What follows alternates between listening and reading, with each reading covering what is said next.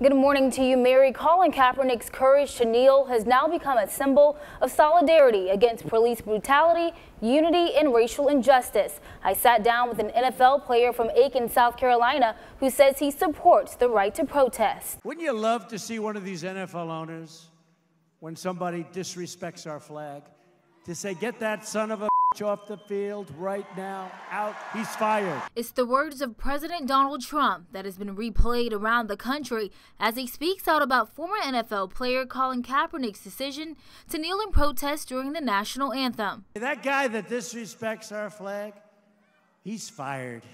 Dekoda Watson, an Aiken, South Carolina native and linebacker for the San Francisco 49ers, spoke in support of Kaepernick's decision to kneel. It was something very brave, something that was noble of him, and ultimately it cost him his job.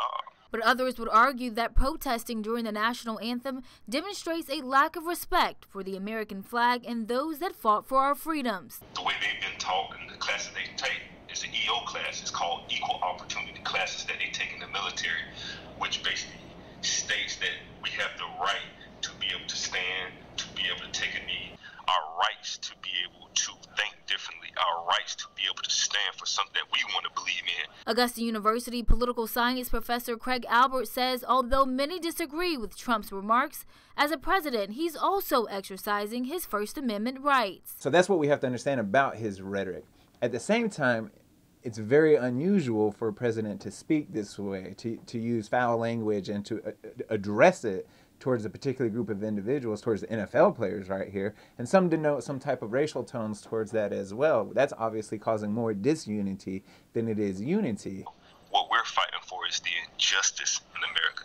We're not going against America or any patriotism or anything like that. We just want equality. We want to stand up for the people that necessarily don't have a big platform where they can speak. Albert says in the end, there's a reason behind why Trump chose the NFL as his target. Everything that President Trump does is part of a larger strategy to keep President Trump, to keep him in power, to keep his legacy as powerful, and he wants to define the message.